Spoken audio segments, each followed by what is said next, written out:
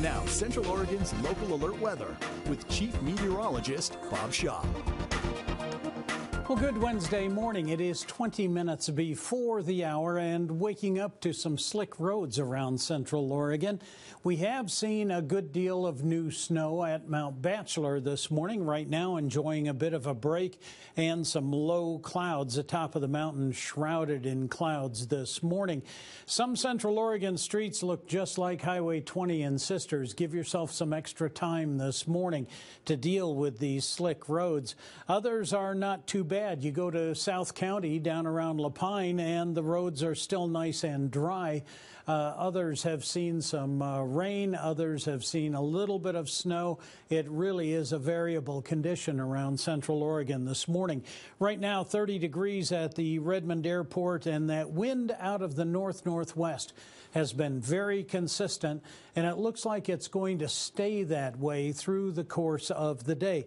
As a part of this system moving through the Pacific Northwest, we're also seeing the descent of a lot of cold air out of Canada. And this is not only us. We're kind of at the back fringe of all of this. This is going to be affecting much of the central United States all the way down to the Gulf. Right now, that northerly flow is going to keep us very cold. We've been in the upper 20s to low 30s, and we don't get much warmer than the mid-30s today. With this will come some very brisk northerly winds. That means that wind chill during the afternoon is going to feel like 20 to 25 degrees. So very cold day. A lot of us will be down in single digits overnight tonight.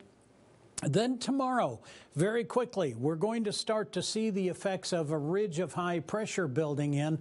The initial effect is going to be to mix a lot of warmer air in with this, so we warm significantly tomorrow. And that only continues Friday as this ridge makes it landfall. It is going to bring a few clouds to us, so we'll stay partly cloudy Thursday and Friday. However, we are not going to see much by way of any precipitation until the next system rolls in. Currently, the temperatures around the state are pretty mild. That includes us here on the high desert, upper 20s to low 30s. Again, we just don't warm a great deal as we get through the day. Forecast highs are going to be in the mid-30s, maybe upper 30s for a few folks.